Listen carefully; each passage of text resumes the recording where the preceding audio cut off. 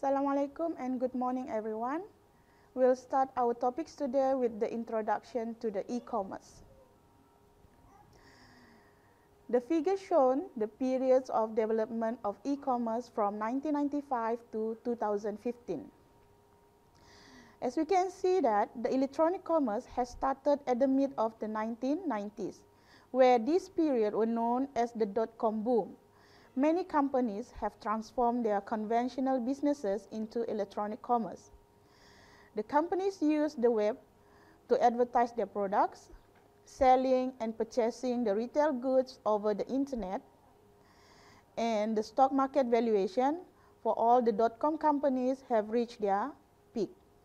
However, in 2000, as we can see from the figure, known as the crash of 2000, the dot-com crash observed many e-commerce companies were withdrawing from the industries, and the industries experienced the stock market crash.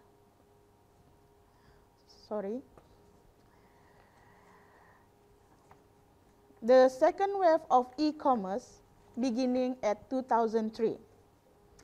The firms that had survived from the dot-com crash refine their business models, changing from technology-driven into business-driven approach. And eventually they're seeing online sales continue to grow and producing profits to their businesses. Despite the economic recession in 2008, the second wave of e-commerce is run smoothly until today. E-commerce defined as the use of the internet, the web, and mobile application to transact business activities. There are terms that use interchangeably with the e-commerce, which is the e-business. The term of e-commerce and e-business has been used interchangeably, where the term of e-business is used whenever people want to talk about the e-commerce in a wider sense.